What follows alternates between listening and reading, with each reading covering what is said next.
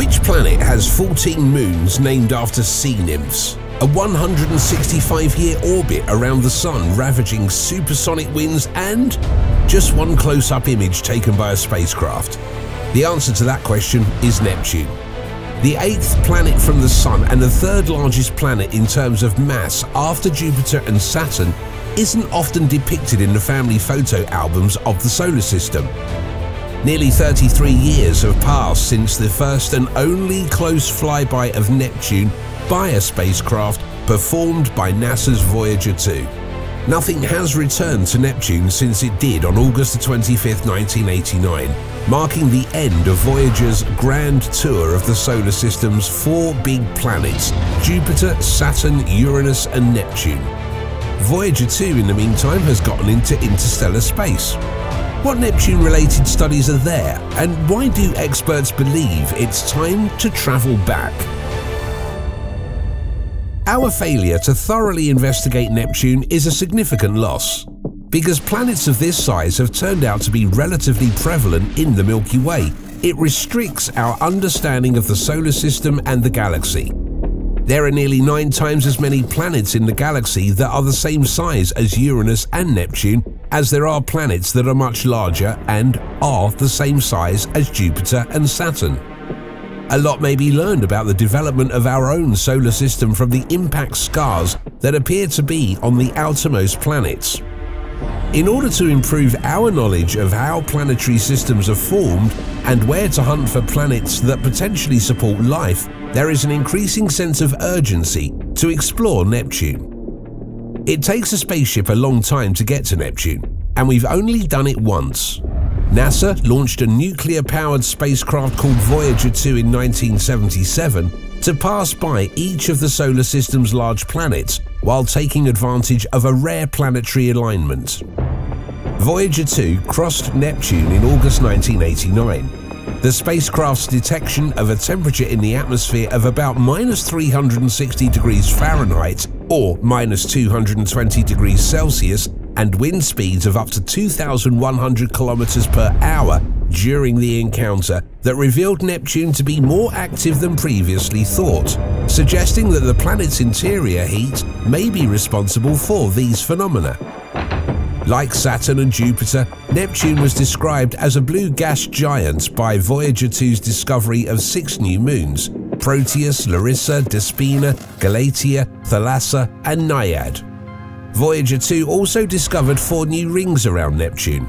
The blue color is due to the presence of methane gas in the environment.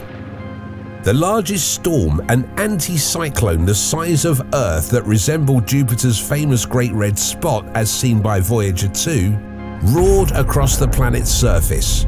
The Great Dark Spot was the name given to the enormous storm.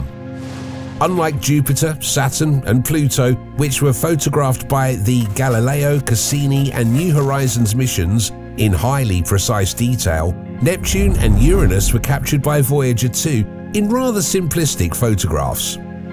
Therefore, even though we know Neptune has dark belts, dazzling clouds of methane ice and cyclonic storms, only a specialized expedition might reveal the specifics of the physics responsible for its atmospheric conditions. Over 30 years have passed in darkness. All of the close-ups and large images of Neptune's disk are from JPL's photojournal, which was assembled after Voyager made its final exit from the inner solar system. Voyager is largely responsible for what we actually know about Neptune. Voyager 2 significantly expanded our understanding of Neptune, but since then, progress has been slow due to the difficulty of using telescopes to observe the outer planets. Large ground-based observatories like the Keck Observatory in Hawaii have allowed for limited studies of Neptune's weather, but practically all of what is known about atmospheric characteristics comes from Voyager 2. Only 0.001 times as much sunshine hits Neptune as reaches Earth. Voyager 2's camera had to use a long exposure to capture images in such a dim environment. Unfortunately, it was moving too quickly for such to be possible without seriously causing image blur.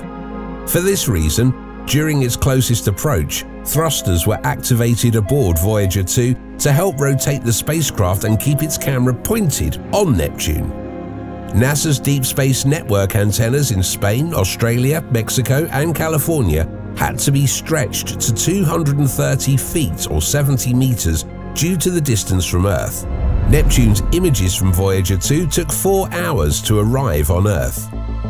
If we look at past spending, space explorations have cost enormous sums of money. There have already been previous projects that cost $6.3 billion, $25.4 billion, and over $160 billion. People who aren't particularly interested in science would probably respond by asking why we shouldn't spend so much money on Earth since we already have so many issues. Because space exploration would cover their costs, even private investors do not see the benefit of doing so. Neptune's exploration by NASA will profoundly impact our understanding of the universe, as the mission will not only pay for itself, but will also bring back a significant amount of money to Earth. So why have the last 3 decades been spent ignoring Neptune? It wasn't wholly overlooked after all. Ground-based telescopes and Hubble Space Telescope have investigated it, including the discovery of Dark Spot 2 in March 2019, but they can only learn so much about Neptune from a distance of 29 AU. That's 30 times the distance from Earth to the Sun. Neptune, on the other hand, has long been overlooked for a variety of good reasons. Trajectory limitations are the first to consider. Only once every 12 years is it possible to go to Neptune at a low cost. It all comes down to Jupiter and Neptune's respective positions. Robotic exploration is likewise constrained by a small budget, and reaching as far as Neptune is prohibitively expensive. The success of New Horizons at Pluto, where it found the largest known glacier in the solar system, a blue atmosphere, and proof of an interior ocean of water ice, demonstrates the value of a quick flyby mission. That is exactly what is being planned for the Trident mission, but it won't be heading to Neptune exclusively or even primarily. Triton, the largest of Neptune's 14 moons, which is considered geologically active and very definitely has an ocean beneath its surface, will be its intended target. Triton was once the sole known moon of Neptune, but thanks to Voyager 2's encounter, we now know that the gas giant has 14 other moons. Triton is the largest moon, and Voyager 2 was able to capture images of 2/3 of its surface when it was there. Naiad, Thalassa, Despina, Glacier, Larissa, Hippocamp, Proteus, Nereid, Halimede, Sao, Lameda, Samanth, and Niso are the other 13 moons of Neptune that are now known about.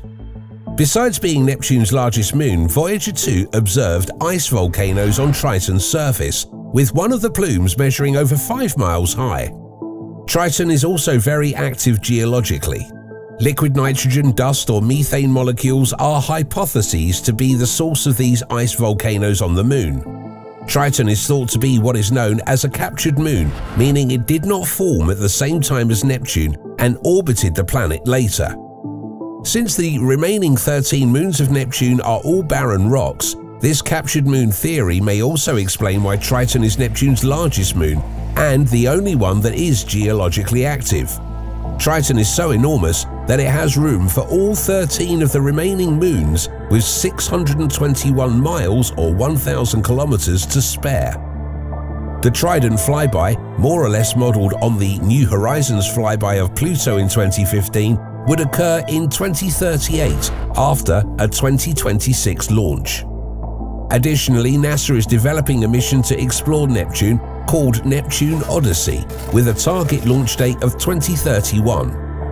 Using infrared and visible light sensors, the spacecraft will be capable of taking high-quality images of Neptune and its satellites. The spacecraft won't arrive at its destination until 2043, at which point this will take place.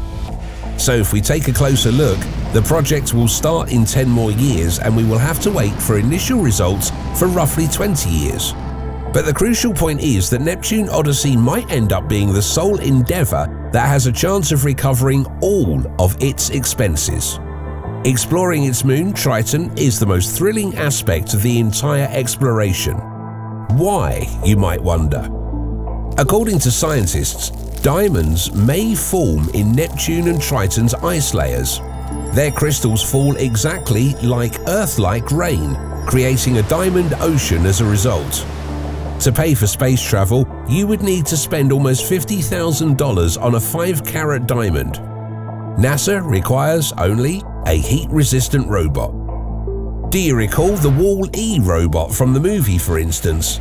In order to actually gather the diamonds for them, NASA will need to create something similar to that with heat-resistant features. Now is the moment to start thinking about investigating the ice giants up close and learning more about the fascinating diamond worlds of the solar system, as an other opportune alignment of the planets won't occur for another 2 generations. Thanks for watching another episode of Voyager. While you're still here, make sure to click the video on your screen for more mind-blowing videos about space.